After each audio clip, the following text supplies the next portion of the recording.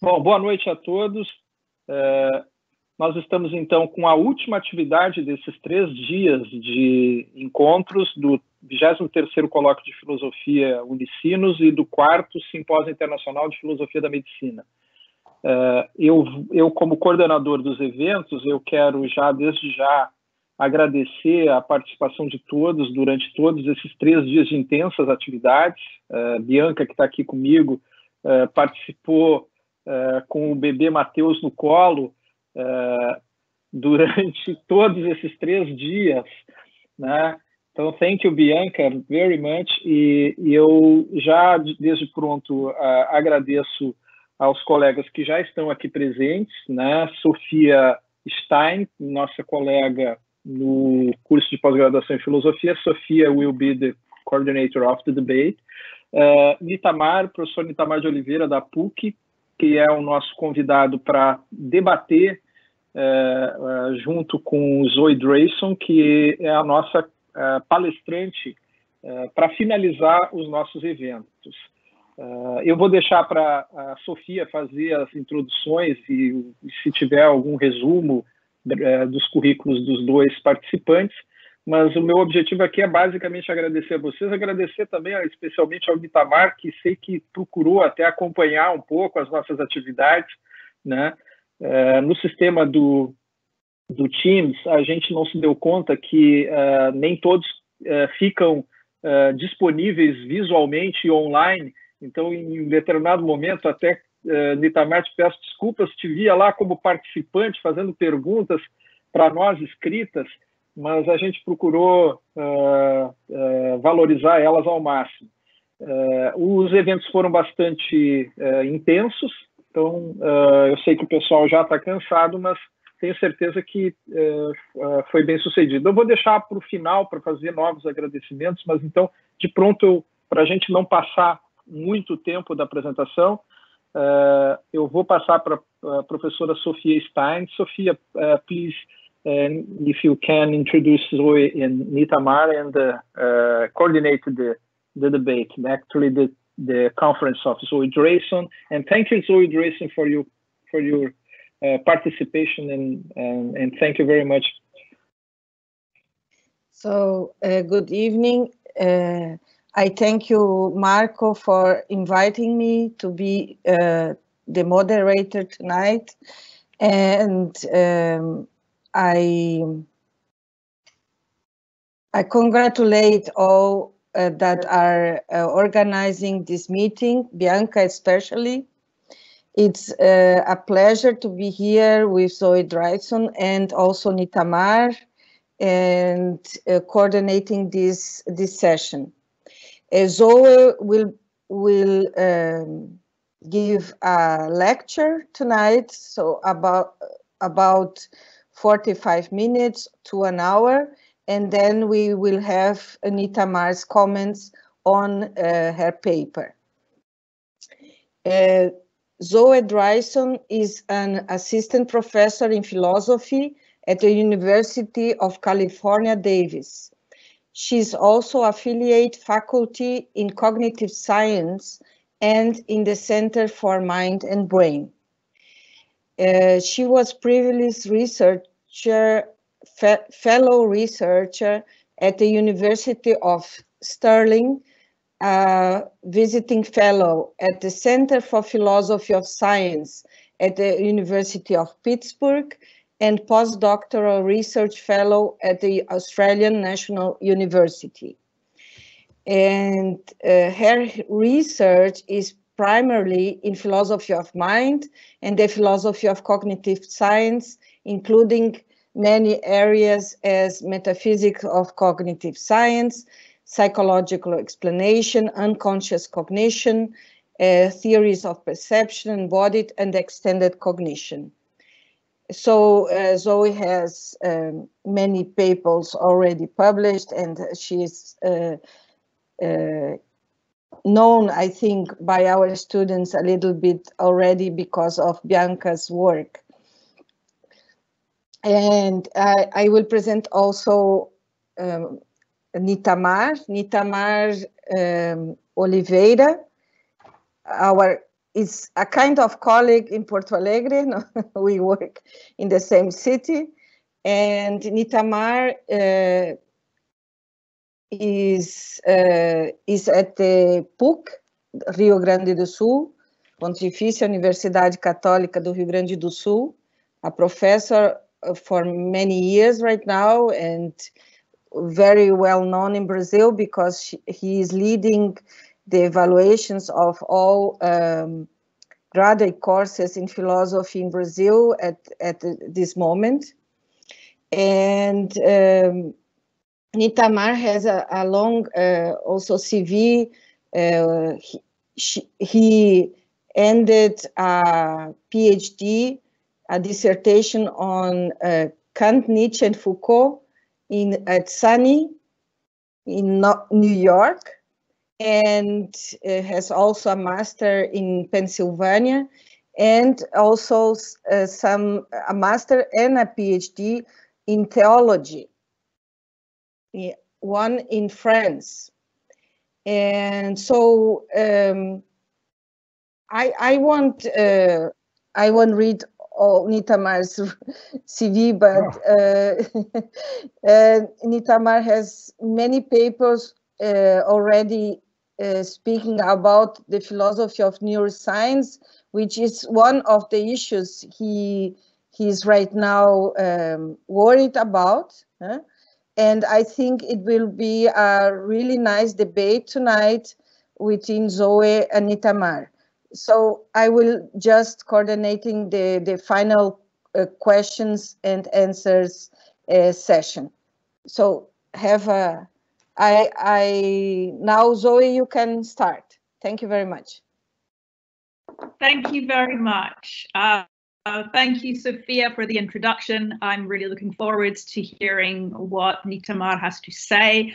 And thank you so much to Marco and Bianca for inviting me to be part of this. I'm really excited to be here. I was hoping to make it a trip to Brazil in person, but even just doing this over Microsoft Teams is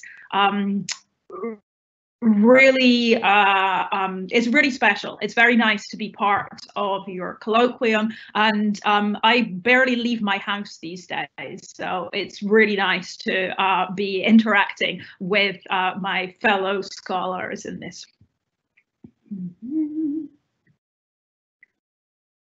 So I'm going to share my screen now, and hopefully will work. Okay, I'm trusting that somebody will tell me if this doesn't work. I will tell you. Okay, thank you, Sofia. Okay, so let me just start my timer so I know how long I'm talking. Okay, so what I'd like to talk about today is the role of philosophy in cognitive science. So I hope this is a sort of a topic that interests a pretty broad range of people, even those who aren't sort of specialists in any one of these areas.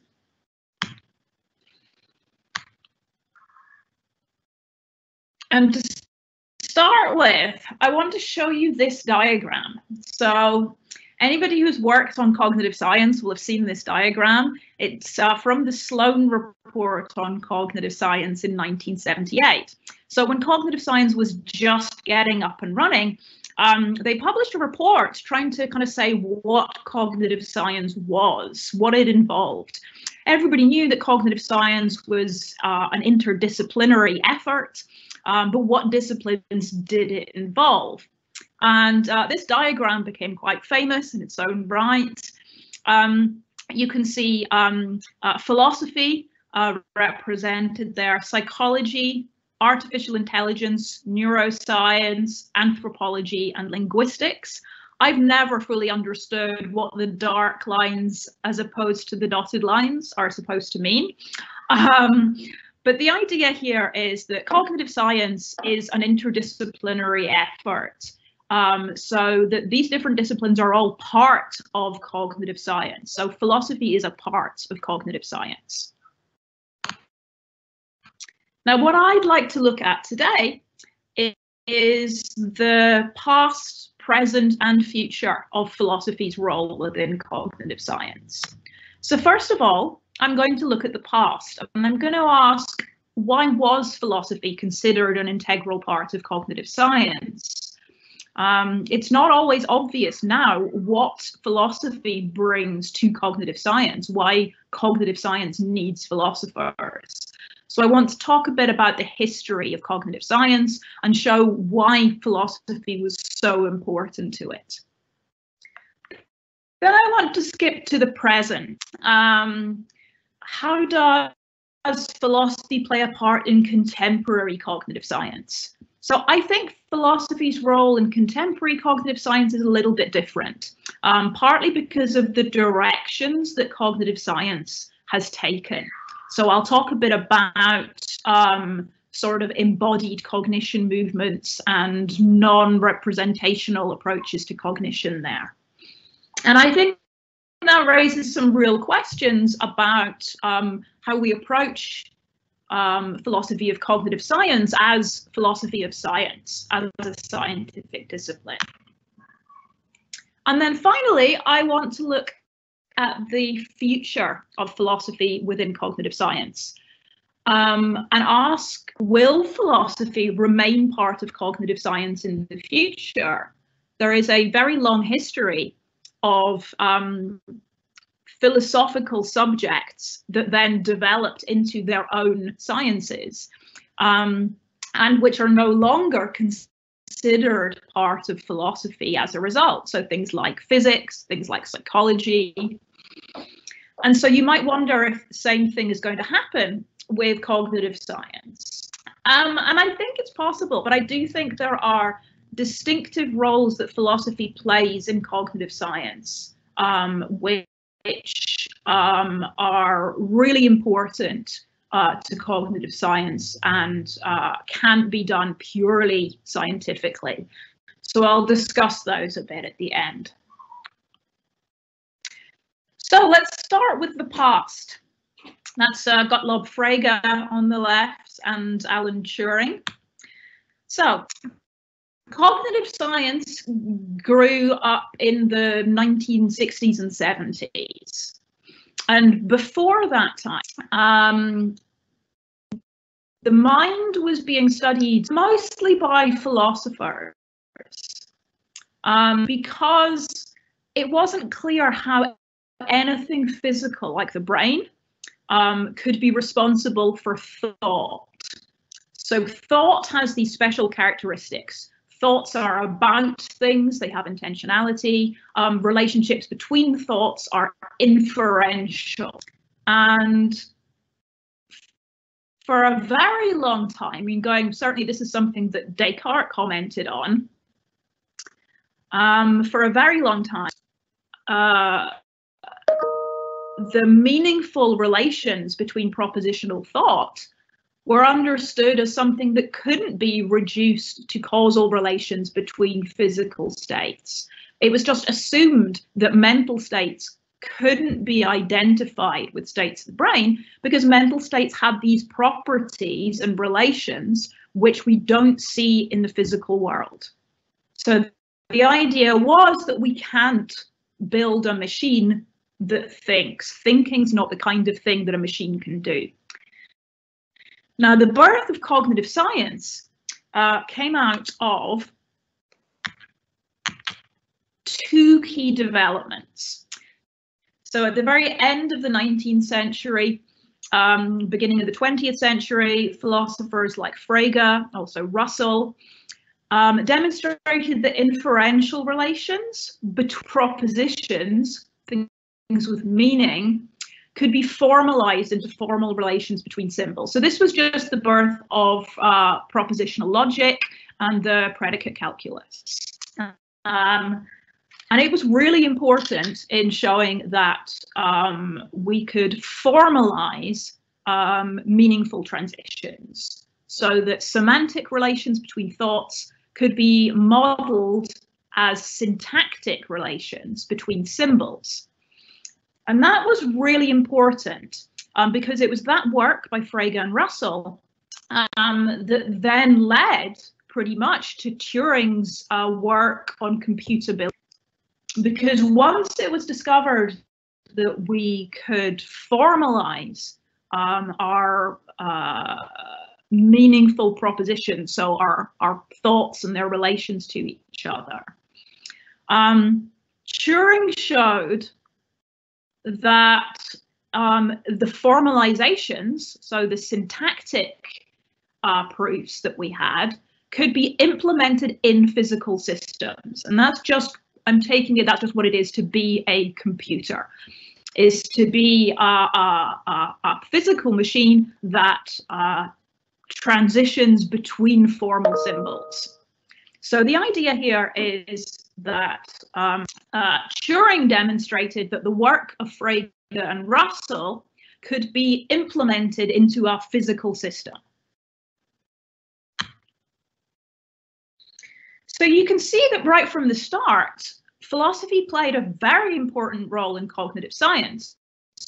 So cognitive science, as we'll see in a moment, grew out of Turing's work on computability.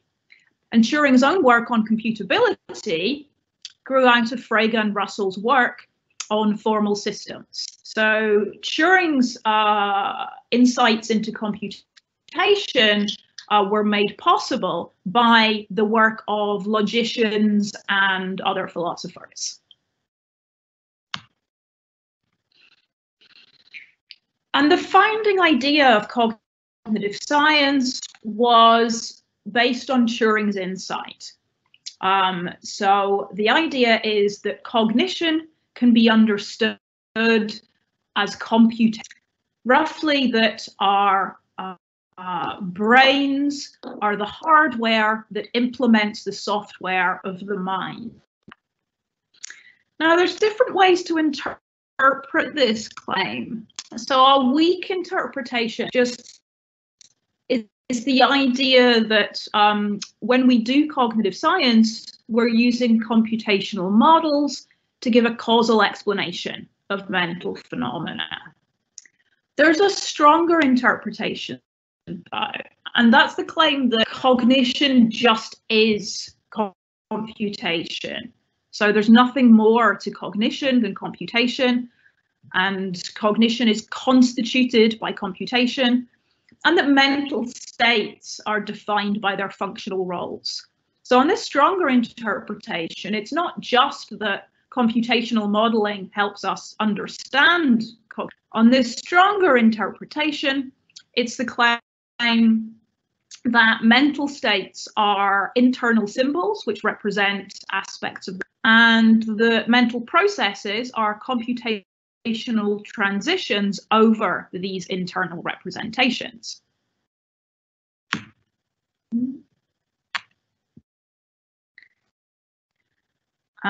And so the idea of cognition as computation, according to the weak interpretation, just says we use computational models to understand cognition.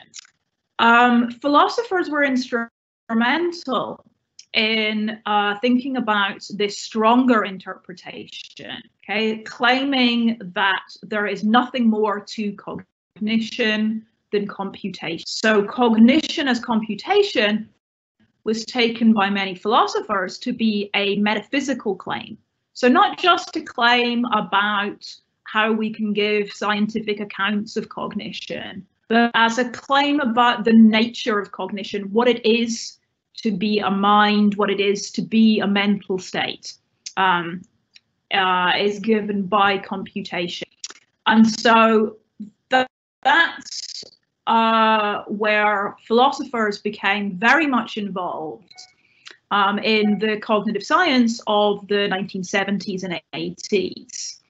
And a lot of the time what they were doing is they were making metaphysical claims. So their involvement wasn't so much in the logic side of things anymore and the formal systems, it was in the metaphysics of mind. So taking this popular idea of functionalism, that mental states are defined by their functional roles, and identifying those functional roles with computational roles. So that's the past. Now I want to say something more about the present. Okay, so going back to the Sloan report from 1978 again, that I showed you that diagram before. The Sloan report says what has brought the field, that's cognitive science, into existence is a common research objective: to discover the representational and computational capacities of the mind and their structural and functional representation in the brain. So that makes it sound like they're very much taking this metaphysical picture, the strong interpretation of cognition as computation. The idea here is it's just assumed that the mind has representational and computational capacities. That's what it is to be a mind. Now that's interesting, because if we assume that cognition is by its very nature computational and representational, or if we want to say by definition or essentially that cognition is computation and representation, then what do we want to say about cases of seemingly intelligent behavior which seem non-computational and non-representational? And I'll look at an example in a moment. But notice that there are two ways of answering these sorts of questions. If we observe some kind of intelligent behavior in a human being or other animal, and we say, oh, there's clearly something cognitive going on here. And then we discover that the processes that produce this behavior are not computational processes. What do we say then? Well, here's one thing you can say. You can say these are not genuine cases of cognition. You might say even that they're not cases of genuinely intelligent behavior. It's just behavior that looks intelligent but isn't, or it's just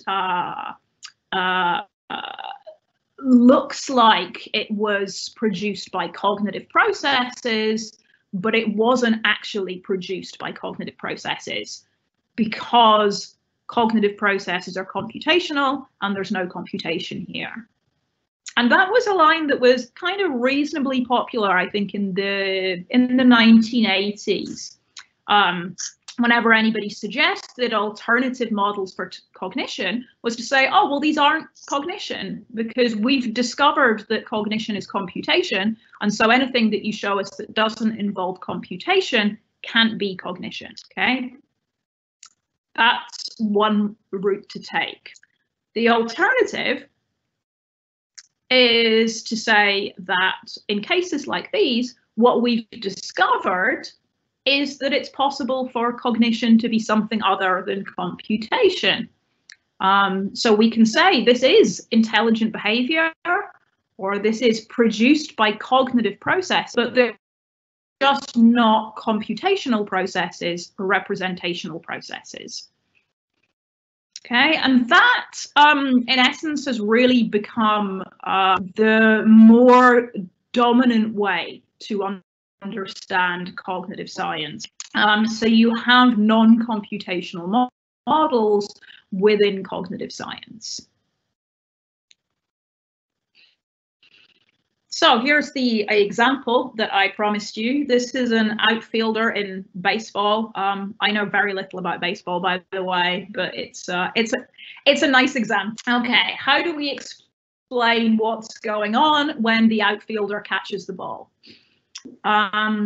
According to computational cognitive science, the fielder is unconsciously processing sensory information, so visual information about where the ball is and how fast it's coming to them.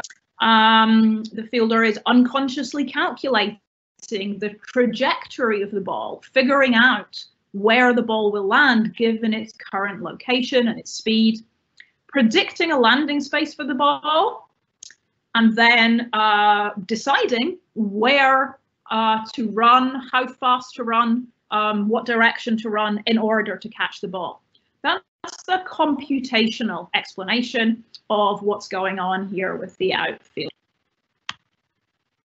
Now, so some interesting work in embodied cognitive science came up mostly in the 90s. And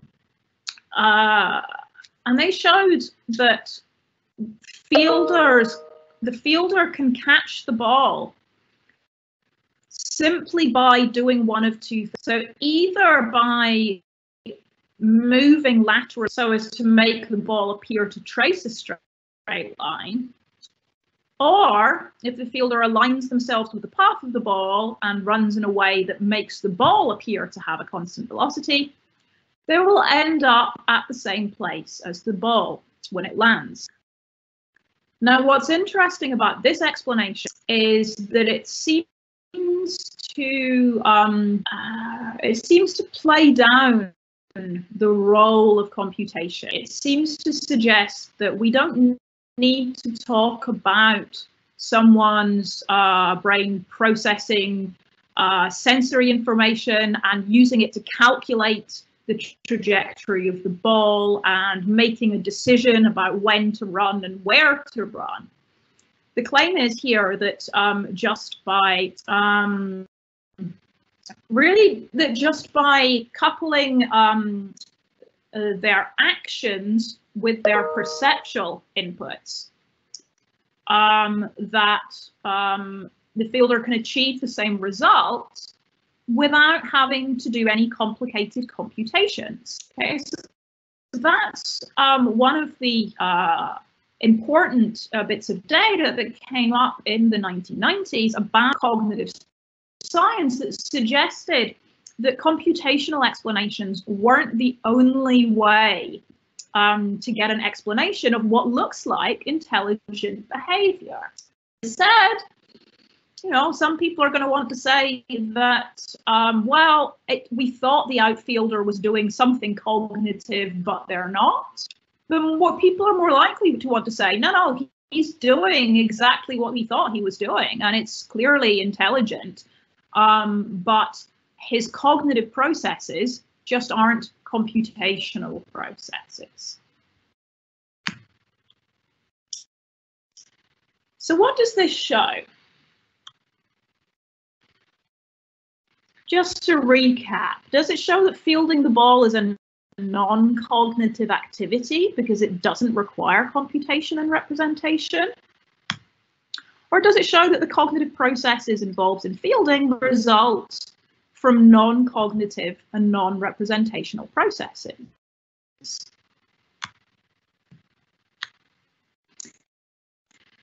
And this has led to a real debate within cognitive science about what cognitive science is the science of. And it becomes really interesting here because it looks like cognitive science faces questions and issues that a lot of other sciences don't. So traditional cognitive scientists claim that cognitive science is the science of the computational processes that produce the intelligent and flexible behavior. And we're assuming that to be cognitive, these processes are computational. On the other hand, you might think that cognitive science is the science of intelligent, flexible behavior, regardless of what causes it. So people like Tony Chimera, who I quoted there, have this idea of cognition as the ongoing active maintenance of a robust animal environment system, achieved by closely coordinated perception and action. So the focus is on perception and action, like in the outfielder case. And there's no talk there about computation, about information processing. And this is where philosophy of science has something to say. So it looks like some of these more contemporary debates about what cognitive science is a science of draw a lot more on resources from philosophy of science more generally, rather than from metaphysics or from logic.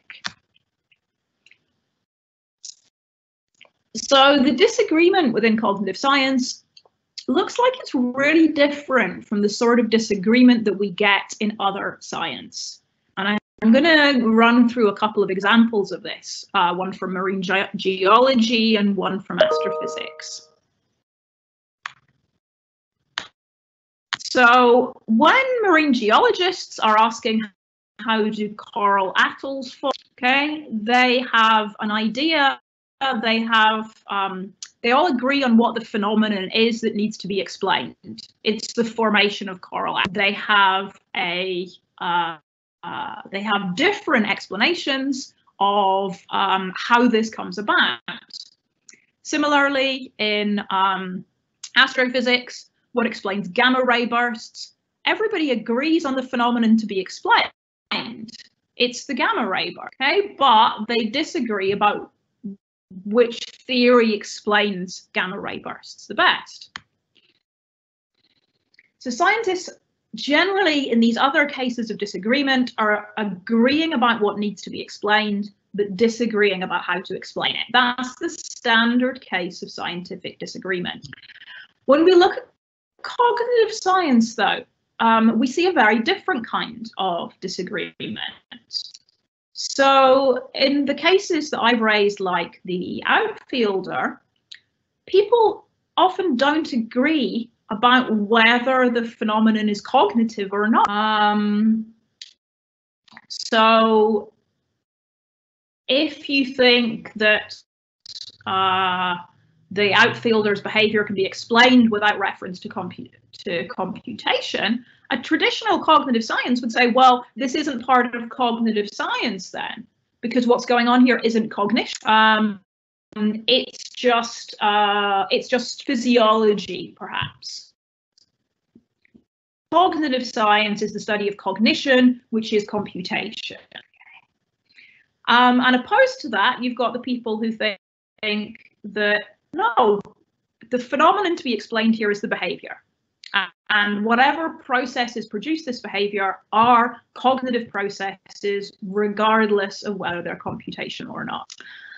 And so what we ended up with in cognitive science is a lot of philosophers trying to apply philosophy of science to these sorts of cases, trying to show what would be the case in other sciences, how it differs, what the similarities are, and basically just exploring the framework and methodology of scientific practice. And so this looks a lot more like standard philosophy of science than it does metaphysics or logic, for example. I'm just going to check if I have time to run through these examples quickly. I do. Okay. So the example I mentioned of marine geology, what's the explanation of a coral atoll formation? So these rings of coral that you see in the sea. Well, here's two hypotheses. One hypothesis says that there was an underwater mountain and the coral grew on top of it.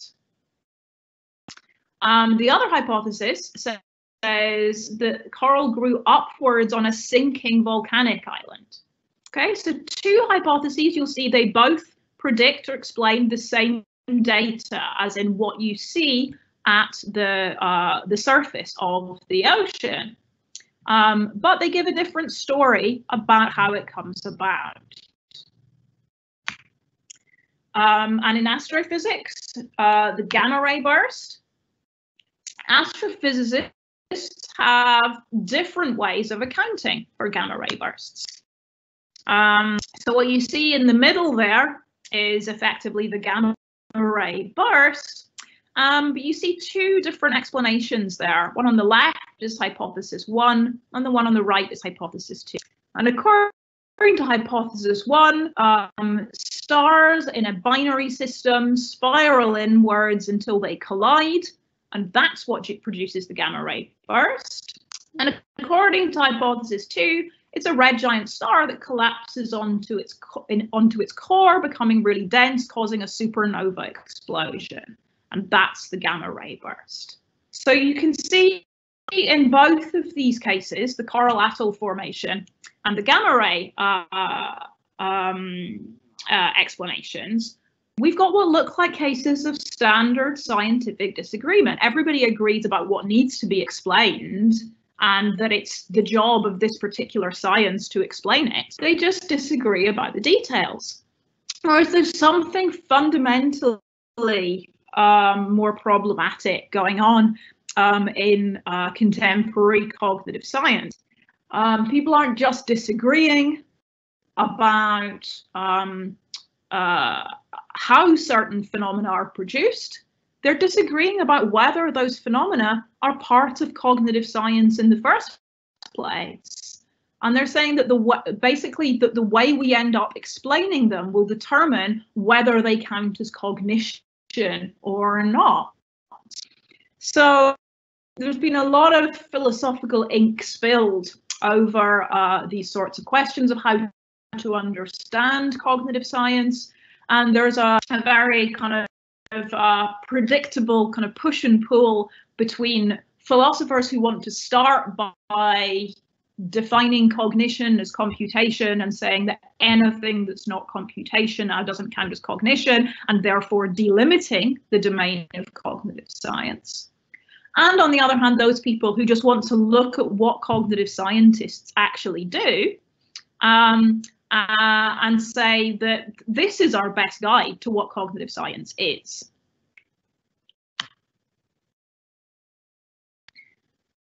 So as I said, these are quite contemporary debates in cognitive science, and it looks like we've shifted as philosophers from the focus on formal systems and logic and on the metaphysics more towards philosophy of science. So policing the boundaries of cognitive science, what counts as cognitive science, what doesn't count as cognitive science. So what about the future of philosophy's role in cognitive science?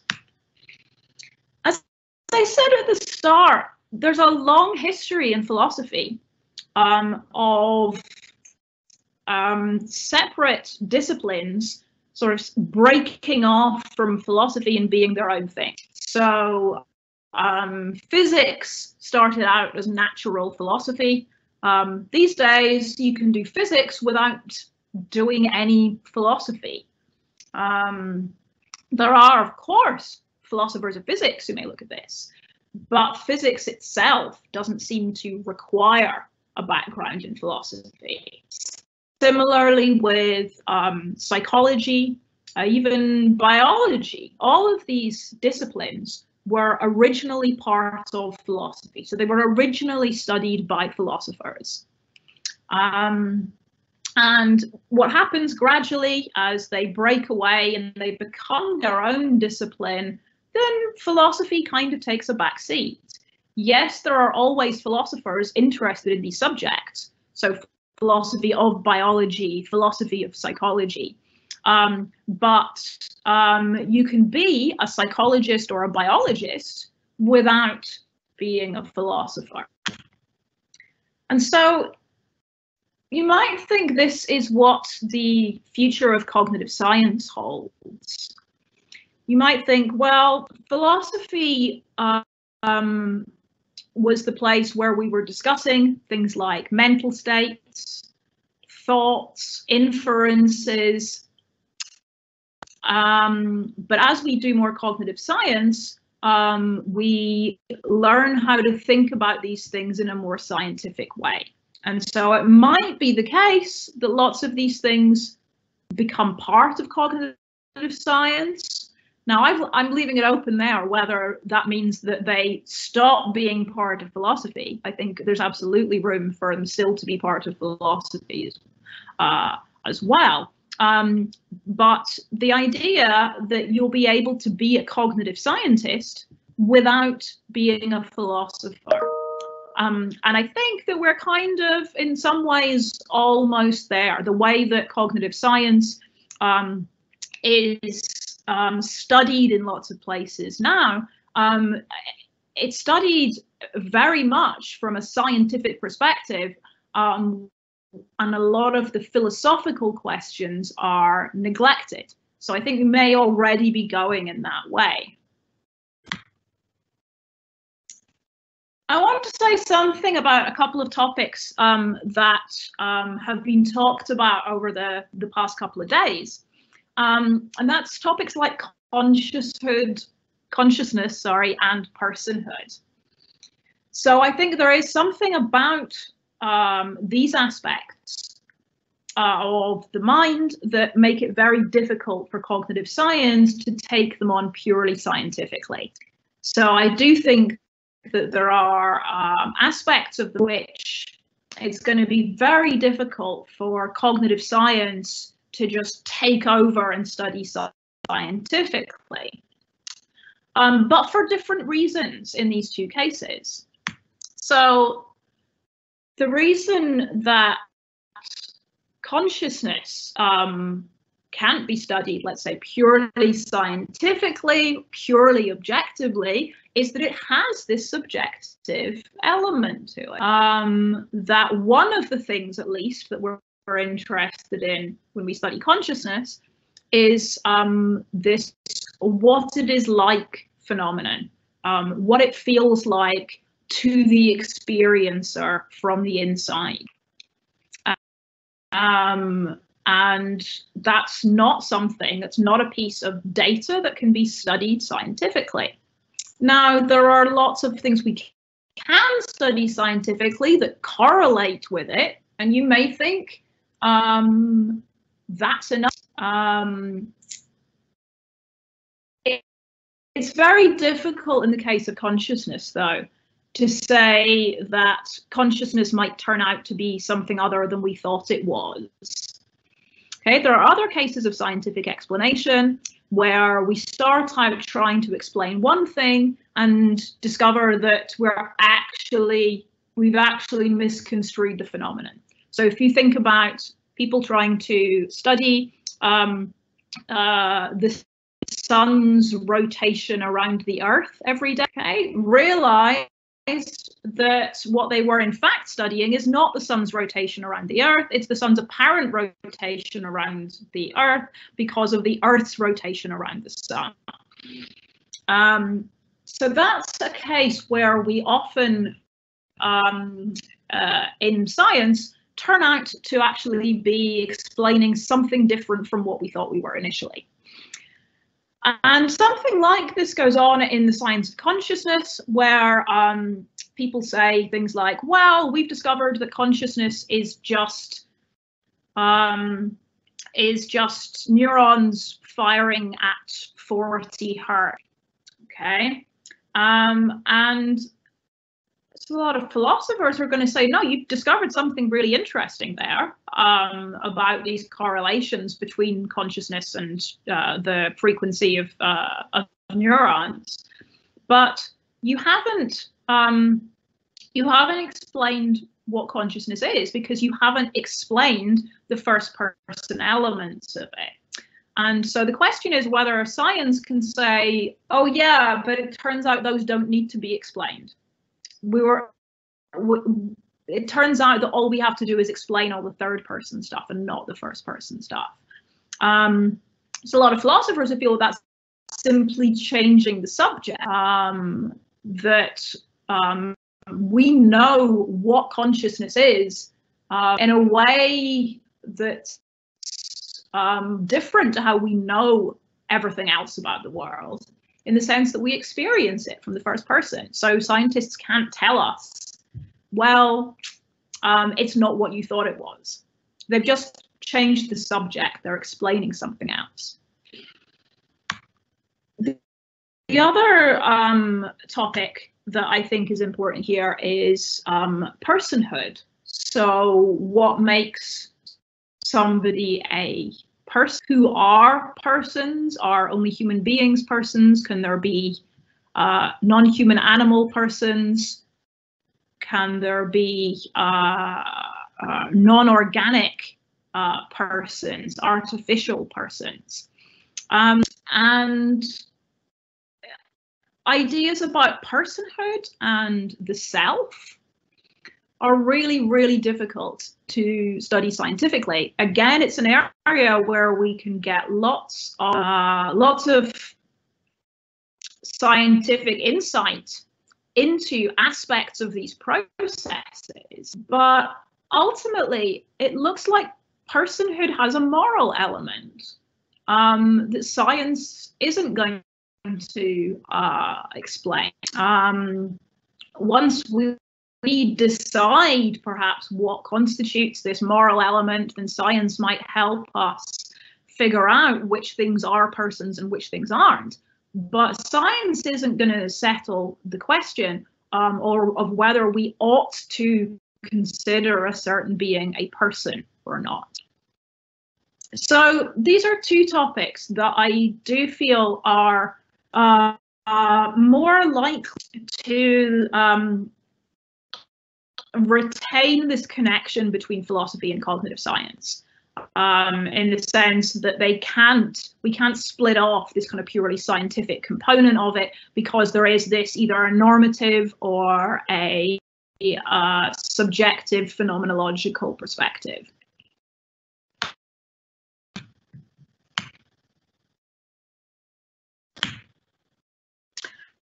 But now what I want to talk about is back to metaphysics. So I started out by saying that one of the initial roles of philosophers within cognitive science was taking these computational explanations of the mind and claiming they were metaphysical explanations, claiming that when we say cognition is computation, we learn something about the nature of cognition. And these metaphysical approaches have kind of fallen along the wayside over recent years. And that's because of the kinds of things I was talking about before. People are generally pretty loath to say cognition is essentially computation, therefore anything not computational can't be cognitive. People are generally much more open to looking at what cognitive scientists are doing and saying, okay, whatever explanation this has, this is still cognitive science. So a lot of the metaphysical claims have kind of taken a back seat. Now, I want to suggest that we're going to see a return to metaphysics. My reason for thinking this, of course, is sort of purely selfish, that I am really interested in thinking about the naturalistic metaphysics of cognitive science. But I just want to bring this up to suggest that perhaps there is a role for philosophy in the future of cognitive science within metaphysics, even though we don't want to say the things that the metaphysicians of old were saying. So when I talk about a return to metaphysics, it's a specific kind of metaphysics, okay? So you may be familiar with some of these books and people. So naturalized metaphysics is the term that's often used to describe it, or metaphysics of science. And the idea here is roughly that metaphysics doesn't have to be what we thought it was previously.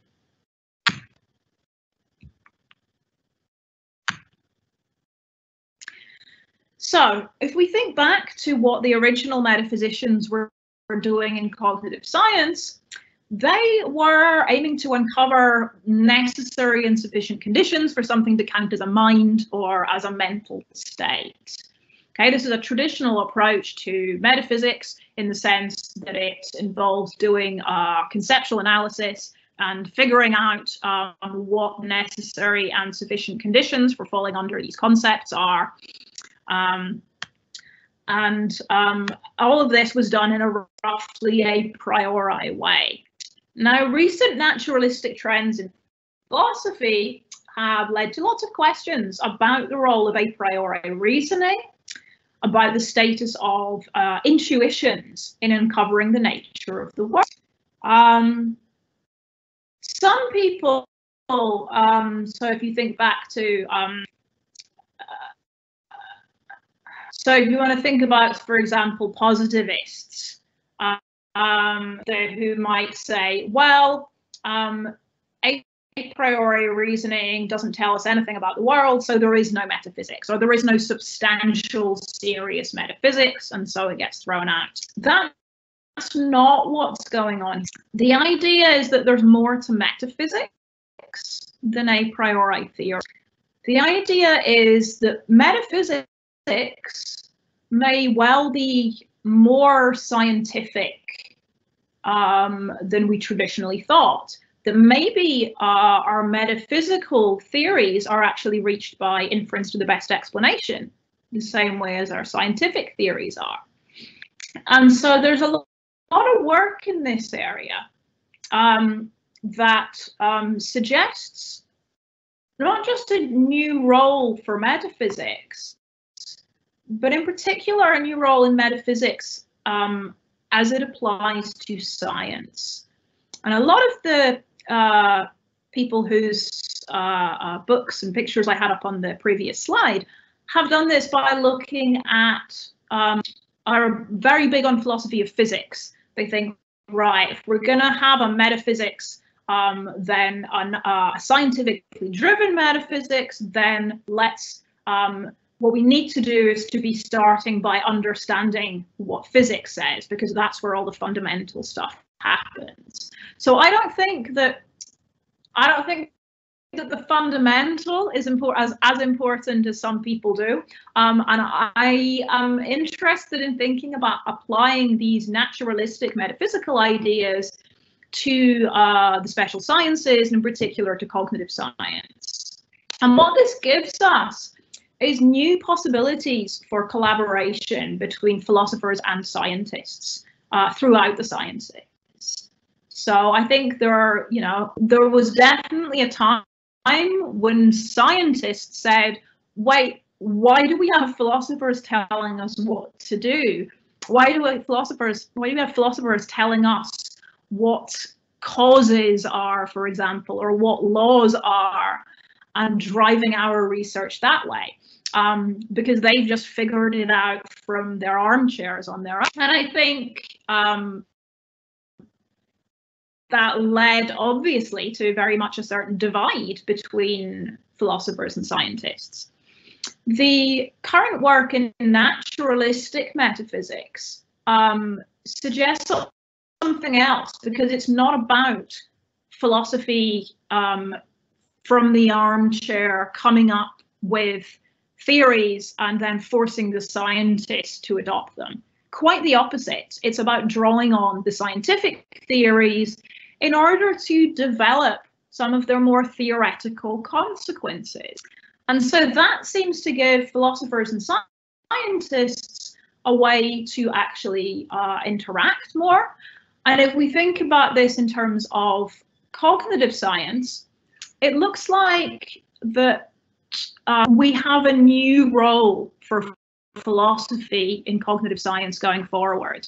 So initially, the philosophy brought to cognitive science this focus on formal languages and logic, and then initially these sort of a priori metaphysical claims.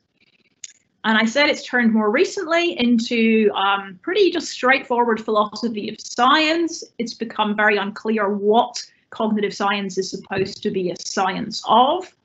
But I'd like to suggest, going forward, that there is a real place for metaphysics in cognitive science, done as metaphysics of cognitive science, taking its starting point from the cognitive science rather than from intuition and a priori reasoning.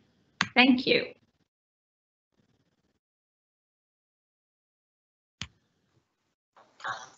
Thank you very much, Zoe, for your presentation. And now Nythamar will make his comments. All right. First of all, let me thank Sofia and Marco for the invitation. Congratulate the organizing committee for putting together this magnificent event. I thank Bianca and all the organizers. And let me thank Professor Zoe Drayson for this beautiful talk. I really enjoyed your presentation. I found it extremely interesting and very, very convincing. I would tend to agree with most of the theses or even presuppositions that were shared with us in your presentation. But for the sake of a good philosophical debate, let me offer you 3 sets of comments and ask you 3 questions overall, precisely relating to the 3 divisions of your brilliant presentation. First of all, thinking in terms of the past, as you put in your presentation, past, present, and future. So first of all, thinking in terms of machine functionalism or computational functionalism, or what has also been called computationalism. As we all know, this brain-mind analogy has been there for a while, since Turing himself, right? But we can also even think of dating back to Descartes and to other thinkers, even before modern philosophy of mind. But I think in my case that I came across this analogy when I was in my first job working with computers. This was back in the late 70s. I was an engineering student. And at that time, there was a very popular vulgarizing text of science by Jacques Monod, Chance and Necessity. This was the translation in English of Le Hasard et la Nécessité, which was also available in Portuguese and translated into many other languages. Monod was a Nobel Prize laureate in medicine for his research in genetic engineering. So most computer engineers and people interested in electronic engineering were reading this book. And it was very interesting that this book made very popular this analogy of comparing the hardware to the brain, just like the software would be compared to mind process. And this was precisely what functionalism is all about, as you mentioned in the idea of functional roles and symbols. And we think actually that computational neuroscience emerged in 1985, as we think of Eric Schwartz's computational neuroscience classic from 1990.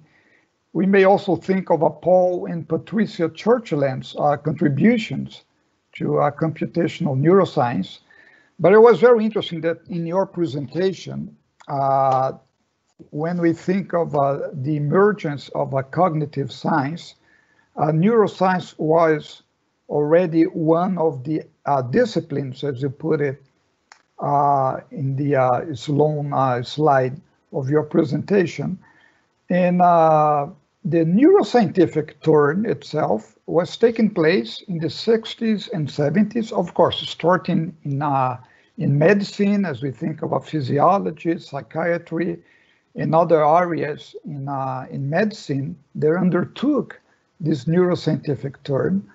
But it was very interesting that functionalism, from the very beginning, was one of the major schools, movements, or fashionable ways of approaching mind-brain process. Of course, we can think of many criticisms already offered in the 1980s, as we think of John Searle's Chinese Room experiment, or the idea that syntax alone cannot account for semantics in his criticism of strong artificial intelligence, and so forth. We can also think of Putnam's triviality argument, and it has also been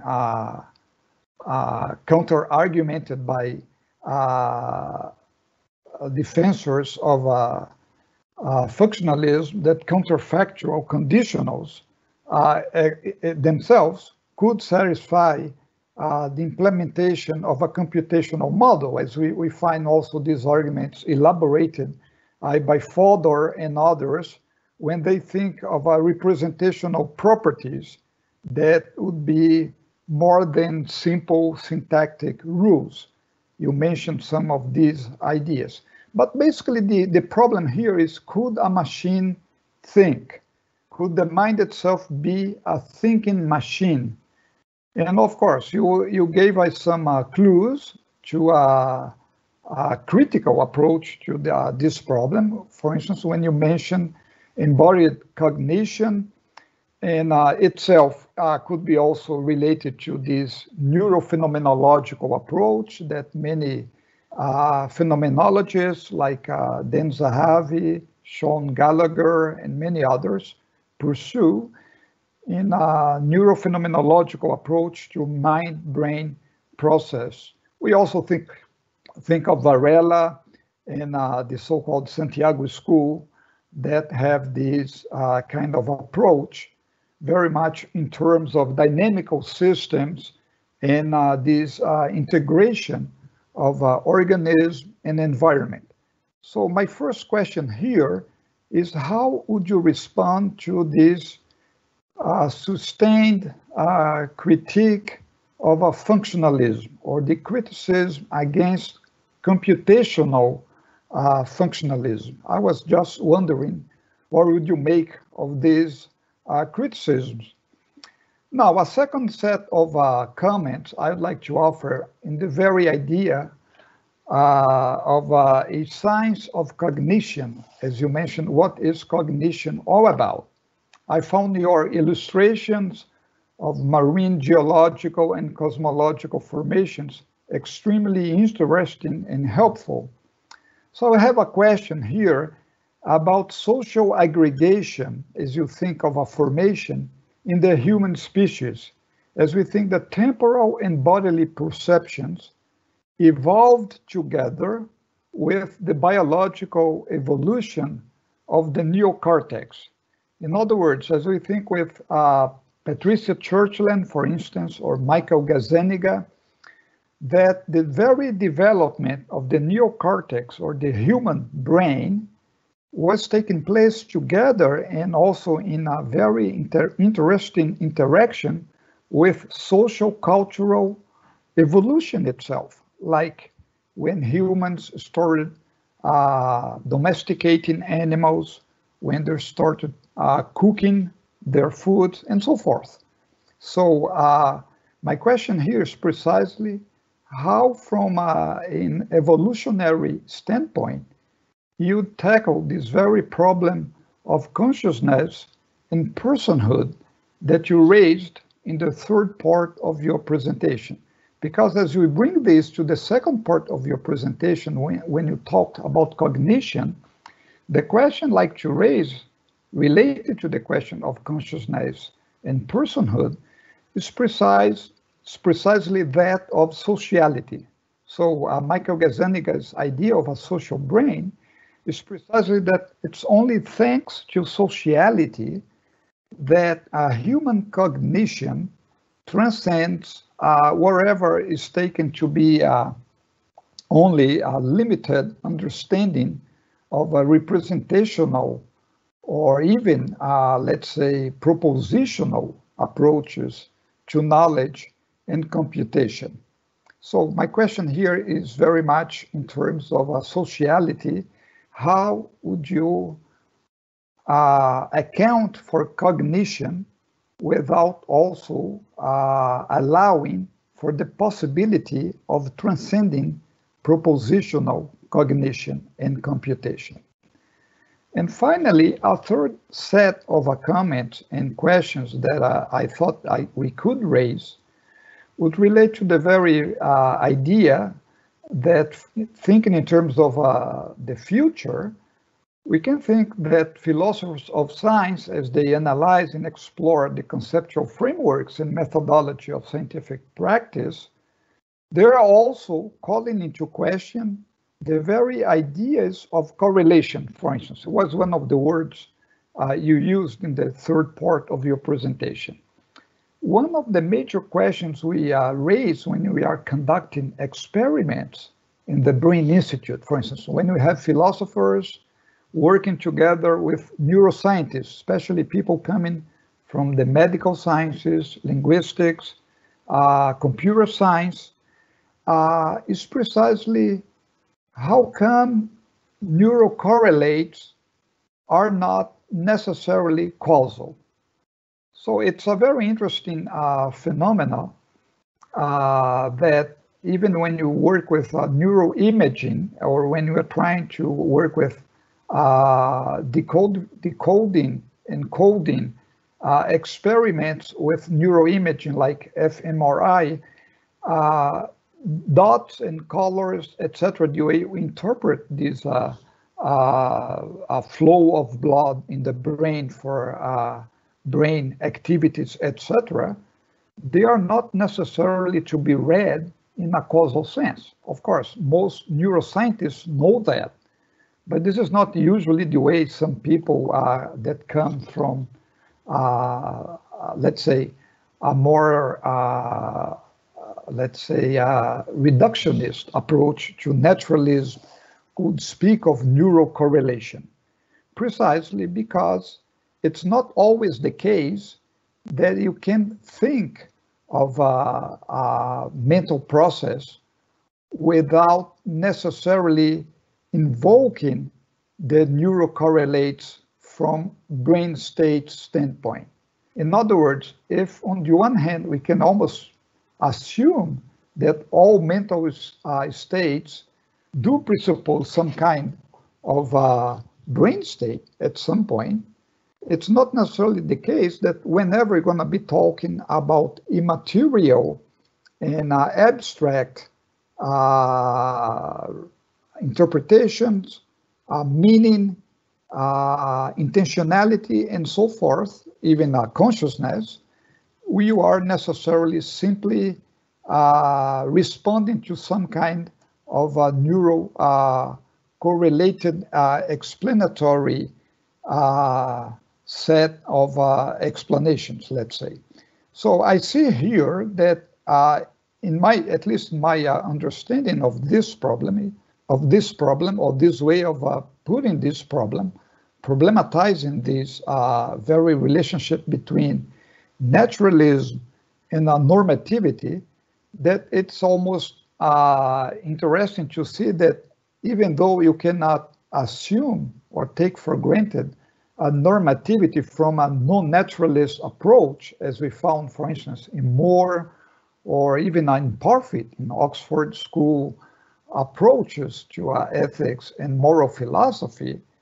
On the other way around, it's not always the case that you can assume that normativity could be explained in naturalist terms.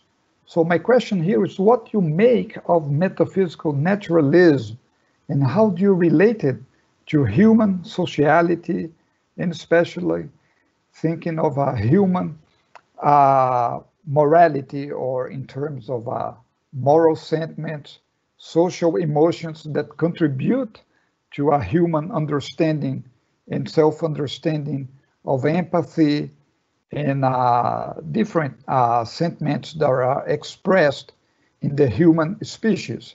So it seems to be extremely interesting the way you finished with metaphysics, because of course you can always go back to the first part of your presentation and revisit Frege and Turing, for instance, and come up with more recent approaches to Cartesian rationalism, for instance, of many neurosemantic researchers who would resort to Chomsky and others who would say that, after all, there are some interesting things to be raised with a priori approaches to syntax and semantics. Of course, you can think of Wittgenstein also as a very interesting example of a philosophy of psychology that could be also quite interesting for neurophilosophy or philosophy of neuroscience. And my question to you is, would you think that these approaches would be also interesting for anyone doing work in cognitive science like yourself?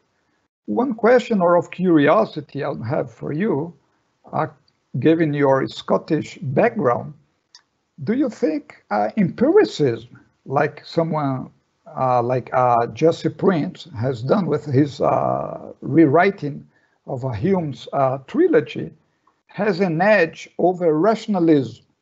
Do you think it's really the best way to proceed, or is it something else that is missing in the way you talk about metaphysics that, of course, it could allow to revisit many authors from the past, but it's always a very interesting way of relating naturalism to normativity, right? So another question I would have to you relating to this, to the future of a cognitive science. How do you see this whole thing of a singularity? Do you think singularity will have any impact on ethics and moral philosophy? I'm very interested in this whole thing of artificial intelligence ethics. We have some doctoral students doing work in AI ethics. And a very interesting thing, Zoe, to see is that when we talk to people coming from computer science background, they usually are not very sensitive to some of these problems, and they become very amazed that we come up with some questions that make their models, especially when people are only working with mathematical modeling for AI, and they think that this questioning and problematizing could be quite disruptive. For instance, just to give you a very typical example, it's very convenient to simply resort to utilitarian models when we are doing AI ethics, because of course, anything that's utilitarian and can be quantified in terms of good or bad, positive or negative, can be very easy to be translated in terms of algorithms, right? But if you have anything deontological, or if you think in terms of virtual ethics, like in Aristotelian models or Kantian models, as you know, everything becomes more confusing, or at least doesn't seem to be very promising for someone coming from computer science background. So my question to you is precisely, how do you think that these AI ethics, precisely when they have to deal with questions of normativity, could handle a metaphysical understanding of naturalism? Because as far as I understood your presentation, you seem to be allowing for different readings of naturalism that would not necessarily go in one direction as opposed to another. So once again, thank you very much, Zoe. It was a great pleasure to hear you and to learn a lot from you. I really enjoyed your presentation. I found it extremely interesting, and I hope we can also get some other questions and comments from the floor. Thank you. Thank you very much, Nythamar. I'll respond to that briefly. There's so much I could say in response to that, and I think you've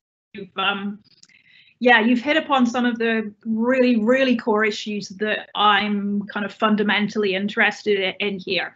But I'll try to keep it quite brief so that we have time for questions. So let's start with the questions about reconciling functionalism with neuroscience and so on.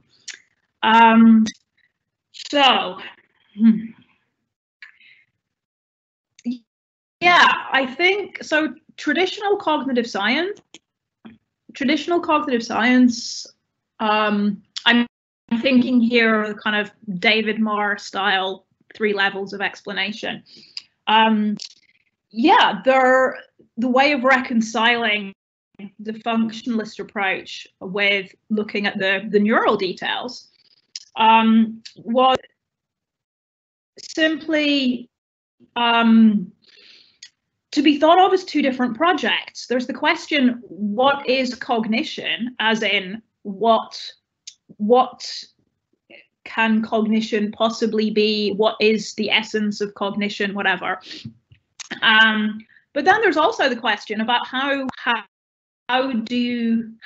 human cognizers work. And the question about neural implementation is always going to be relevant, to the question of how human cognizers work, or how animal cognizers, or any in particular. But I take it the initial assumption was that if the question was just, what is cognition? What is a cognitive process? What is a cognitive capacity? The idea that that could be specified functionally. So just leaving open kind of what implemented it. And everybody agrees the implementation details then become important for saying, you know, how these creatures manage to do these things. But in doing so, we're going below the kind of the abstract level of cognition. Now that, I think, is controversial because it assumes this very, very neat distinction between software and hardware.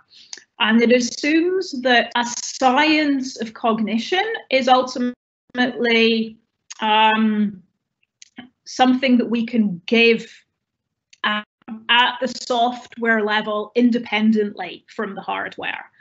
That we can say what kinds of things minds are in a way that would enable us to identify minds that weren't implemented in brains and so on. So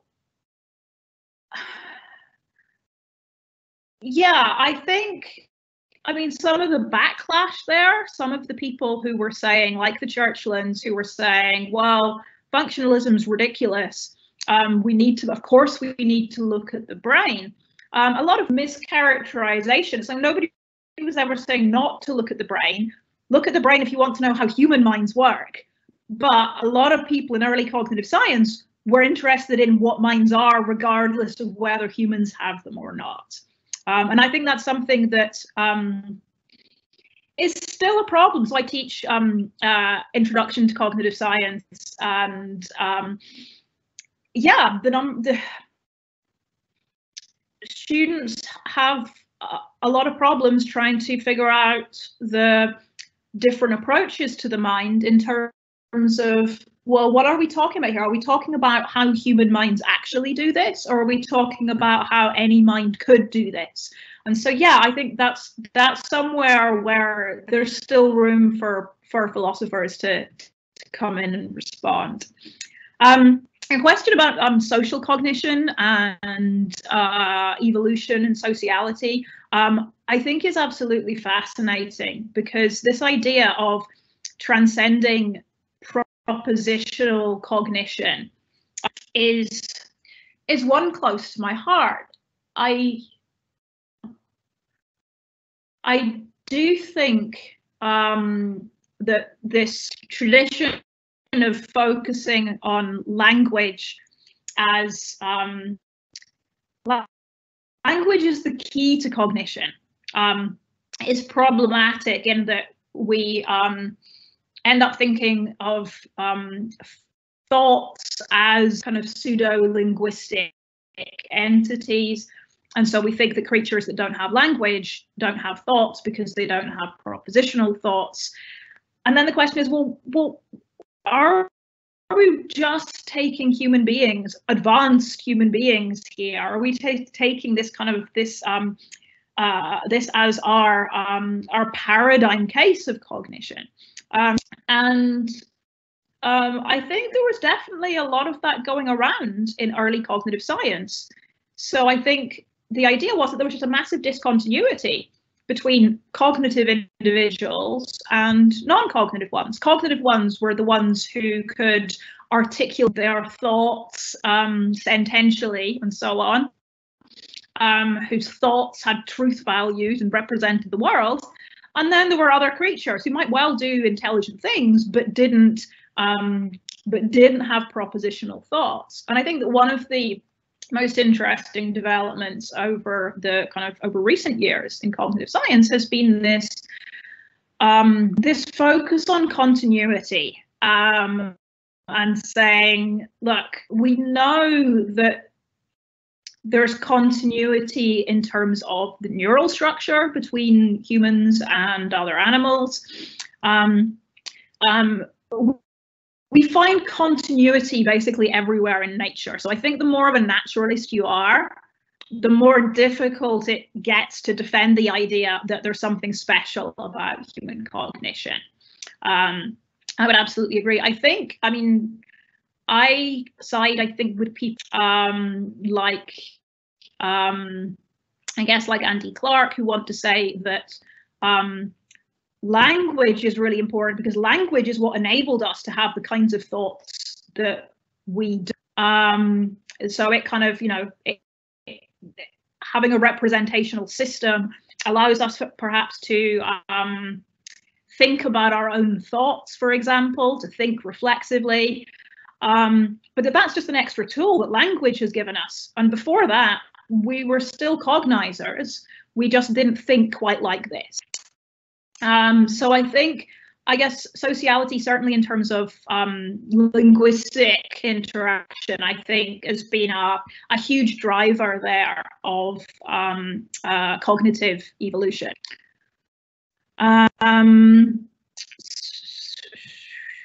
So you mentioned ideas about correlation in neuroscience and ideas about causation and reduction, and I love talking about this stuff because I firmly believe it's possible to be a naturalist without being a reductionist. And I guess that's because and this gets on to various other things that you said about ethics as well. So on one way of thinking about being a naturalist just says, look, there are no non-natural properties. There's nothing spooky. Everything is fundamentally supervenes in or grounded in the physical. And that's the kind of idea that you get in ethics and so on. I guess I don't take a stance on that. So my kind of naturalism is neutral with regards to what we want to say about ethical properties and aesthetical properties. Naturalistic metaphysics and I suppose naturalistic epistemology are approaches that I think minimize the role of intuitions and a priori thought and focus more on methodologies that philosophy and science can have in common. So they focus on methodologies basically, and they don't have to say anything about the fundamental properties that underlie that. And I also think that means we can be naturalists without having to have a reductionist view where everything reduces to physics, for example. I think we can be naturalists and we can do the metaphysics of cognitive science without asking, well, do these properties, what's the status of these properties? Do these reduce to fundamental physical properties or not, supervene or ground? I think these are interesting questions, but I think in a way that they can be set to one side here. So issues about, for example, causation, I think, there's this idea of causation that was very prominent in early cognitive science, which is what's sometimes known as micro-banging, or just this reductive idea, the idea of causal oomph, that in order for one thing to cause another, it's like a billiard ball collision. In computational neuroscience, we don't see that. I guess this is another place where I think philosophers come in pretty useful, because they have accounts of causation that don't require physical contact between particulars. So whether they're counterfactual accounts of causation or interventionist accounts. And so I actually think we can do, we can get rid of a lot of the reductive stuff that came along with early cognitive science, whilst retaining this idea that naturalist approaches to philosophy, whether it's metaphysics, epistemology, are fruitful and productive, without going down the reductionist wormhole. That's ultimately my aim, is to find a way to justify being a non-reductive naturalist. I'm not sure if that'll ever happen, but it's that's ideally how I'd like things to be. You mentioned so thinking about a priori work relative to syntax and semantics and things. Yeah, and again, this is definitely a feature of my naturalism, which wouldn't be shared by some. So John Ross and James Ladyman in their book Everything Must Go just basically say there's no room for any a priori thought, any a priori reasoning in metaphysics or anywhere, well, at all. Now, I don't think people need to be that extreme. You can learn the lessons of Quine's views on analyticity and so on without taking them to this extreme. And there are lots of naturalistic metaphysicians who do this. Who argue, for example, that a priori reasoning is actually endemic to real science, and so we can't get rid of it there, and so why think we should be getting rid of it in philosophy? And I suppose that's a view that I'm very much open to. So in terms of a priori work on syntax and semantics and things, I think there is obviously a massive role for a priori work in all kinds of fields. I think one of the important things to distinguish, though, is between doing a priori work that tells us something about the nature of our concepts, or syntax, or semantics, tells us about computability, and doing a priori work that we think tells us something about the nature of the world. So moving from the conceptual analysis to saying, and therefore this is how the world must be. And I think that's where we have to be careful. But I do think there's a lot of, what you've talked about a lot is modeling, and there has to be a huge role for modeling within cognitive science. And I think the question then about whether our models represent reality is a further question that we can ask, but it doesn't invalidate the models at all. I'm going to leave it there because I am not going to answer any questions about the singularity, because I had a graduate student of mine who's having a tough time choosing a dissertation topic, and I've been working with her and trying to find something, and she literally emailed me today and said, I've got it, the singularity. I was just like, no. So yeah, I guess I don't have too much to say about ethics regarding kind of technology and so on, except that I'm absolutely with you.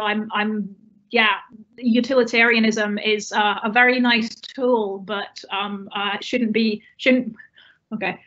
mistaken for an ethical position. That's maybe saying more than I wanted to, but yeah.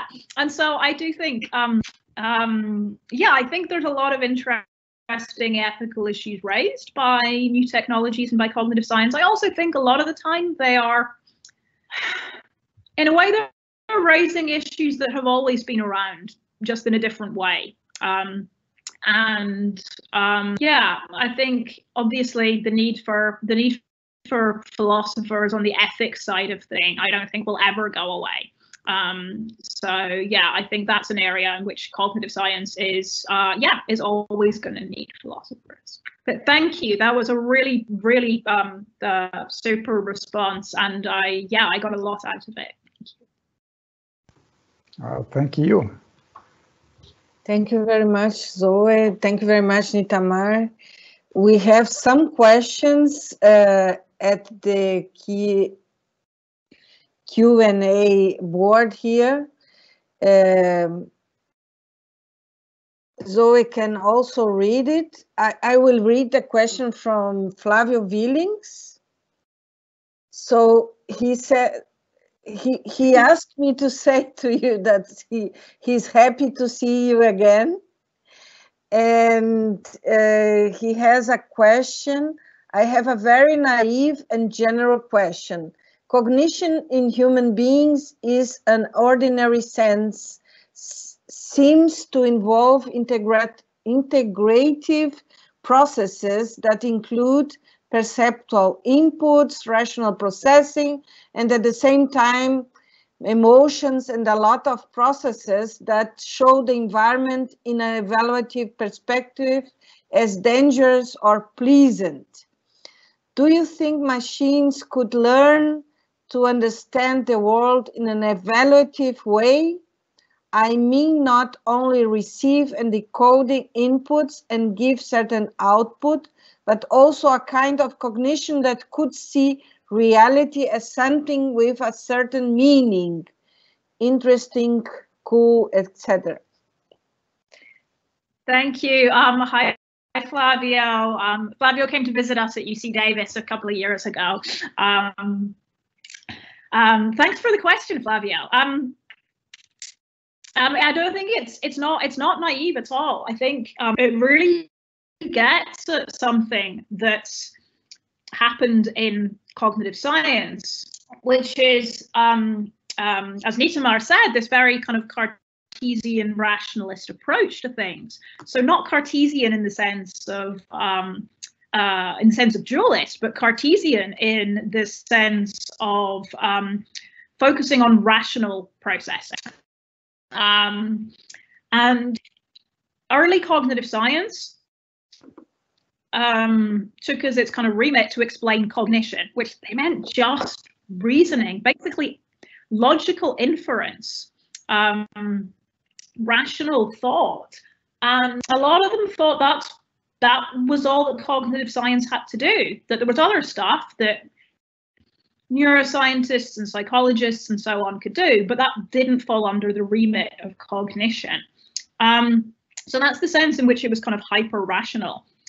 And there was this problem that behaviorism, which had been the dominant view before, was basically being kind of, cast out as insufficient. And so there ended up being this huge divide in studies of the mind between people who study rational thought and people who just studied this other stuff that brains do that isn't cognition. Yeah, I think that includes sort of kind of evaluative mental states, emotions, and so on. One of the things that I think has happened over the over more recent years is that, yeah, people have realized you can't just separate these out. So what you talk about in terms of machines learning to understand the world in an evaluative way, yeah, I take it, so reward systems, the sorts of reward systems that got a bad press because they were associated with behavioral conditioning. Those reward systems, when they are internal to the brain, look like they are enabling us to attach values to things. Now, the question then is, well, how does this integrate with more traditional cognitive science and computational approaches? And so, yeah, I think that's something where we can't keep these things separate. We can't say, on the one hand, we've got neurotransmitters, and on the other hand, we've got cognition. And this was a kind of a traditional approach, as I said earlier, that kind of separated out these two levels and said they've got nothing to do with each other. And I think people now are a lot more appreciative of the fact that not only do they have something to do with each other, but that they can influence each other. So that your evaluations can alter your rational thoughts, and your rational thoughts can alter your evaluations. And so there's interplay there. So yeah, I will say I think there is a lot of work being done on this, particularly with dopamine and the reward system, and looking at what people can do with it. I don't know much more details than that, though. But thank you for your question. Thank you, Zoe. There is another question here from Deison Barcarolo, and he's asking about the relation between intellect and computation. Is there a form or communication between the cognitive and the computational intellect that mathematical logic uses? Thank you for translating that, because I was interested to know what the question was. Yeah, what's the relation between the intellect and computation? So I think this addresses something I alluded to earlier about the idea of cognitive science as trying to explain intelligent behavior. So moving here from intellect to intelligence. There are people who want to say, well, if it's intelligent, it's the product of the intellect, therefore it's cognitive, therefore it's computational. And that's, again, this very kind of Cartesian rationalist approach. And then there are people who think, no, you can just tell from looking at the behavior whether it's intelligent or not. And they're thinking here in terms of flexibility or adaptivity. And so they don't think that there's necessarily a very strong connection here between intelligence and computation, because they think that there might be other ways to get intelligent behavior.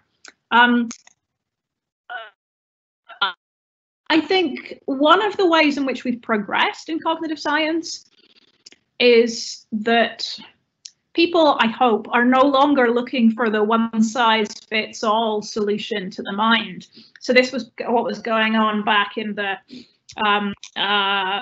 the classical versus connectionist days. It was like, well, how does the mind compute? Does it do it like a physical symbol system? Does it do it like a connectionist parallel distributed network? And there were all kinds of a priori arguments put forward by, I was going to say on both sides, but largely on one side, about why PDP networks couldn't be responsible for thought. And I think people often ask me where that debate has gone, and I think it's not so much that the debate has gone, the metaphysics underlying it has gone. So the assumption that cognition has to be identified with one thing or the other. And so instead, what we're doing is trying to explain cognition, and it might well be the case some of our cognitive capacities are the product of physical symbol systems. So things that look very much like our digital computers. Good candidates for that might be things like, as you say, logical thinking, calculating, and so on. But then it looks like we have a whole suite of cognitive capacities that would be better explained as parallel distributed processes. So anything involving kind of pattern detection here, so things like facial recognition, seems to fall into that category. And there's a lot of research going on now into deep learning, into neural networks that can actually learn to abstract and categorize things. So yeah, I think I'm one of those people who just thinks, you know, let a thousand flowers bloom. I think there's absolutely room for symbol processing ideas about computation and artificial neural networks and so on. And I think the interesting thing is figuring out which explanation, which best fits which cognitive capacities. But thanks for the question. It's a great question. Thank you, Zoe. I would have a question. So there is no question at this moment on the board. So I am very curious about this metaphysical naturalism. So I know that everything in philosophy nowadays is being naturalized. So I am a naturalist, but and I wrote a paper relating metaphysic, philosophy of language, and epistemology to naturalized philosophy of language, where I say that they are similar, but they are very close. But I wonder, because you mentioned Quine, and Quine would say, I think, he would say, if there is any relation between any kind of statement and something empirical or something observational, then you shouldn't give attention to it because it is nonsense. So in some sense, Quine is still a positivist because he doesn't say we should pay attention to any metaphysical statement. So I wonder if there is no a kind of definitional difference when you say when you speak about naturalist metaphysic or naturalized metaphysic. Couldn't we just speak about scientific theories, or because they have something that it's not strictly observational, obviously, but this part of the I think mathematical theories or something like that, they are still related to something observational in Quine's sense. Could you understand my question? Yes. Okay. Thank you. Yeah. Thank you, Sofia. Oh, it's a great question. So I'm teaching a graduate seminar this term on different forms of naturalism to our new first-year graduate students. So we've covered naturalist metaphysics. We're on to naturalist epistemology now. We're going to look at naturalist approaches to the mind, naturalism. Then we look at naturalist approaches to mathematics, and then to ethics, which I know very little about.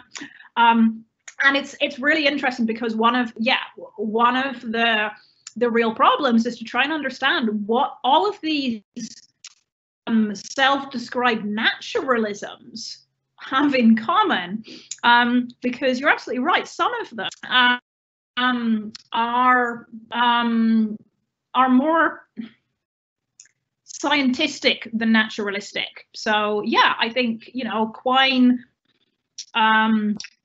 take on this, and I'm thinking here of Quine's naturalized epistemology. He wants to say, well, there's no epistemology, there's just psychology. So rather than looking at whether people's beliefs are justified and how they ought to reason, we should just be looking at how people actually reason in the real world. But so Quine's whole approach there is guided by his behaviorism, because he was kind of or just on the early side of cognitive science there. And he thought that the only way to be scientific, naturalistic, was to be a behavior. And so I think a lot of people have taken Quine's insights and said, yeah, we should be naturalistic. We should look to the science, but said, but that doesn't mean that we should be behaviorists. And it doesn't mean that we should focus on observation. Because this idea that this idea that scientific data requires objectivity and what's the word I'm looking for? And the ability to be observed, you know, publicly observable. It's just a mischaracterization of science. There's a whole lot of science. Our scientists are theorizing about unobservables. They're trying to draw conclusions about unobservable things from observable things. And that's exactly the same as people in cognitive science are trying to do. They're trying to draw conclusions about, say, you know, which computational algorithm the brain is running from what they can observe and measure. And so I think, yeah, I think a lot of contemporary naturalism is driven by the idea that Quine had the right idea, but his idea of what science had to be was kind of messed up.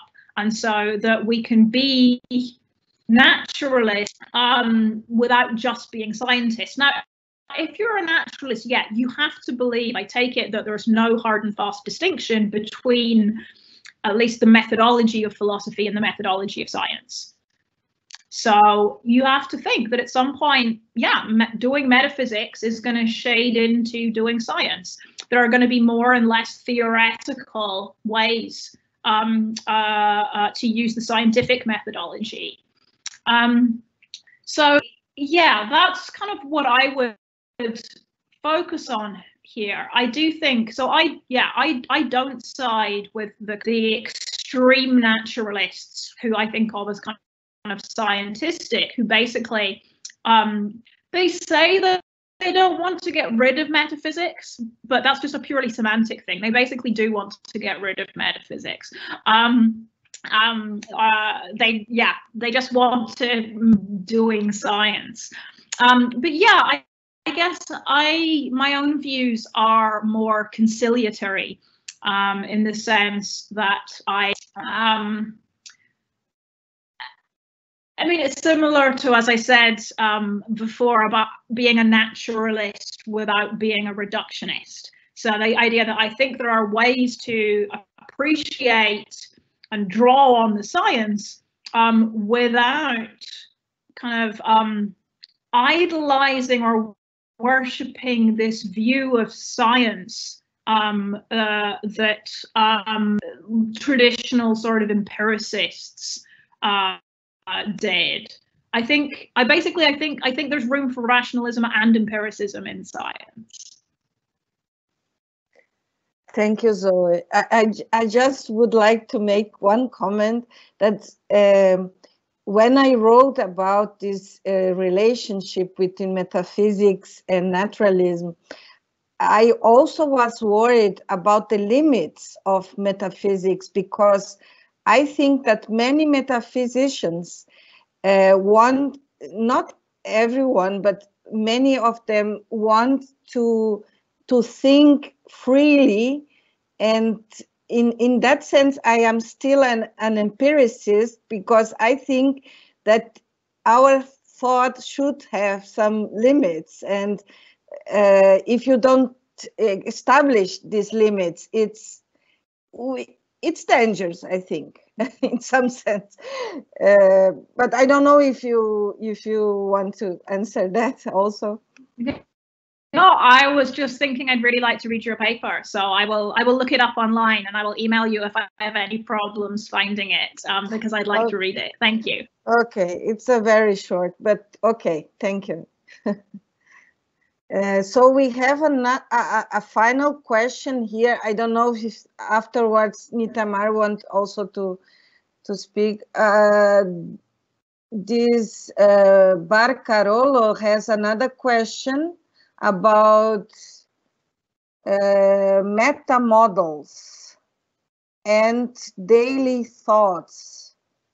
How does the intellect translates the daily,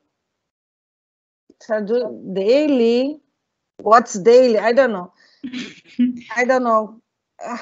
common sense. I don't know what he means. Maybe common sense. How you translate common sense in a model? Maybe is that the question? Okay. Yeah.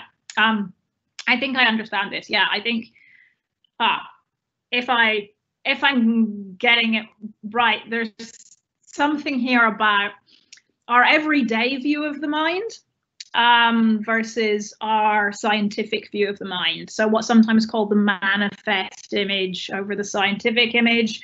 Our manifest image of the world involves chairs and tables and houses and cars.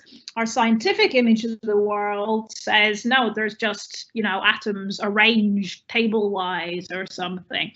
And we can ask the same questions about the mind. So the manifest image, how it appears to us, is that all the important mental stuff is conscious, that we know what we're thinking, that our behavior can be explained and predicted in terms of beliefs and desires.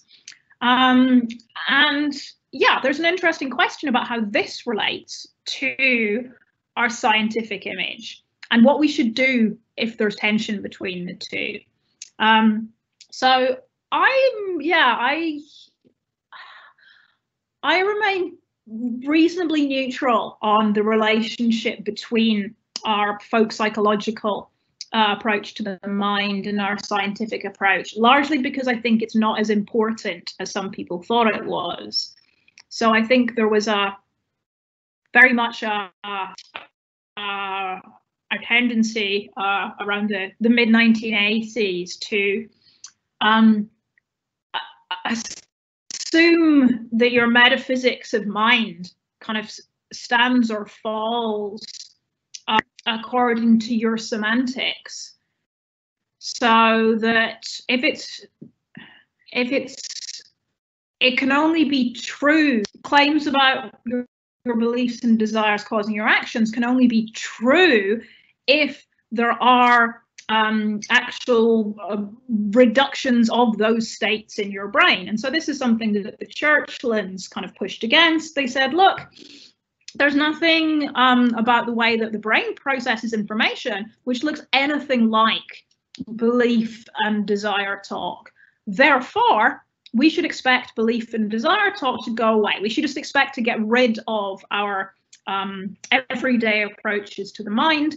It's like talk of witchcraft or whatever. It's things, you know, old-fashioned ways of talking, and now we know the science, we get rid of them. Now, I guess I don't agree with that, because I think it requires too close a connection between the truth values of our statements and our semantics and our metaphysics. And so I think that there's a whole host of different ways that the two can be related, and so that we shouldn't draw conclusions about one from the other. I mean, it raises really interesting questions. What are we doing when we say he went to the refrigerator because he believed there was water in it and he desired water? I mean, what are we saying if we're not actually talking about people's internal states? And I basically think there's a whole host of options there, and that we need to kind of separate out thinking about language from thinking about the nature of the mind. So yeah, I hope that answers your question. Thank you very much, Zoe. Maybe Nythamar wants to say some words, still say something? Right. Or yeah, well, because if not, right, we will close the session. Right, okay. I totally agree with Zoe. This is in Husserlian terms, phenomenological terms, the natural attitude as opposed to the theoretical scientific attitude. And this is a very interesting situation when we were having a discussion, you know, some philosophers with scientists, particularly physicists, and the question that was raised to the physicists, we are talking about chairs, tables, you know, and material objects, in our everyday handling of objects in this world of visible things. We're not talking about atoms and electrons and positrons, etc. Because in everyday language, even physicists and scientists, they talk about chairs and tables and stones, etc. Right? You're not always talking about H2O and you don't go into the molecular constitution of stones, tables, and chairs. It's simply that it has to do precisely with the way we also talk about everyday handlings in the world. It's very much the idea of a pragmatism, right? The way we handle our environment or our relationships with people is in everyday language, both in terms of syntax and semantics, but especially semantics, because it means, as Zoe just said, that we have intentionality and we are meaning something. Some words are meant by speakers, right? So it's not exactly the theoretical or scientific approach to the objects of science. Thank you very much. It was very good discussion. Thank you. Thank you. Thank you, Nythamar. Thank you, especially Zoe Drayson. And now Marco will say something to close the colloquium. Is that right, Marco? Yes. Actually, I have this obligation or commitment to close the colloquium. But first, a quick commentary to Zoe's presentation. It was wonderful, and I think when you were presenting, I remember a presentation of Stephen Darrow's about the place of philosophy in ethics. He delivered a conference in I think 10 years ago or more in the American Society of Philosophy, and Darrow was thinking about why we still say that ethics is part of philosophy. Because physics is not part of philosophy, etc., is not part of philosophy. Why ethics is part of philosophy? And he studied ethics, and I remember and discussed that with my colleagues. I wonder about bioethics because I study bioethics, and I wonder about why in bioethics, and I make the statement crude that actually bioethics is not part of philosophy. Bioethics began a part of philosophy. Philosophers make a part of bioethics. And so agreeing, disagreeing with Darrow, say that bioethics is not a part of philosophy, and it doesn't matter, or it shouldn't be part of philosophy. It seems to me that what you say about cognitive science is similar. If we ask that cognitive science is part of philosophy, your answer is simply that no, it's not part of philosophy. It actually began as a multidisciplinary enterprise. Philosophy is part of that, and maybe now philosophers are wondering what kind of part they deserve in the field. And so we are always, as philosophers, thinking about that. Even me, that is a physician, when I am a philosopher, I think about what the contribution of philosophers in this field, in the field of bioethics, in the field of medicine, and now in the field of cognitive science. And fortunately, we have philosophers in the field. And fortunately, maybe we can still have a place in there. So thank you, Zoe, for your presentation, and thank you. I apologize for not having you with us. Actually, it's not a fault of us. It's incumbent on the COVID-19 and the pandemic. We had money to bring you about with us, but we couldn't, and so. we apologize. Say. No, I would like to comment one of your statements about our role in cognitive science.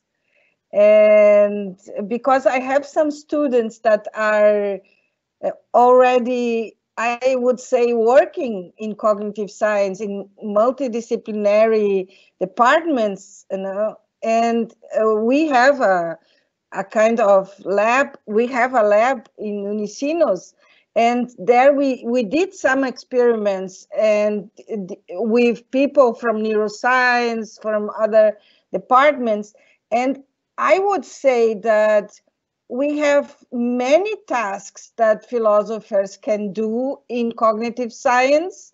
I was very pleased to see that Zoe wants to make a list of what we can do. But I think this list would be very large. and I think one of the main tasks is to think about many hypotheses and concepts, I would say, if I may say, because I see that philosophers are very good at creating highly abstract hypotheses and also to define better some neurological concepts. And I think this can really help in experiments. I just want to say that before you close our, I don't know if Zoe wants to comment that. I agree with everything you said. So thank you, Sofia. Okay. Well, I really hope that we will have an opportunity to invite you presently to Brazil and to see not only our country, but our place here in the South. And thank you for accepting the invitation. Thank you, Nythamar. We want always to have close proximity with PUC-RS and you, Nythamar. You helped us a lot commentating Zoe. And I want to thank all my people, the members of my research group. Bianca is in front of me, actually in front of me in this kind of phenomenological situation. Marceli also, and also Fernando. Fernando, I think, as I said, is actually the real coordinator of the event.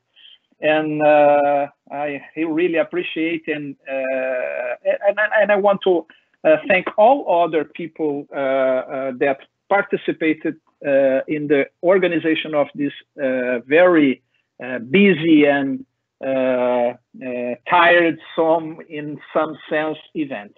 But I hope all of us could think about the different issues we try to combine. And we have a lot of topics to discuss and rediscuss, etc. And so thank you a lot. Thank you, Luis Roden. Luis Roden, unfortunately, couldn't be with us now. He is the coordinator of the graduate program.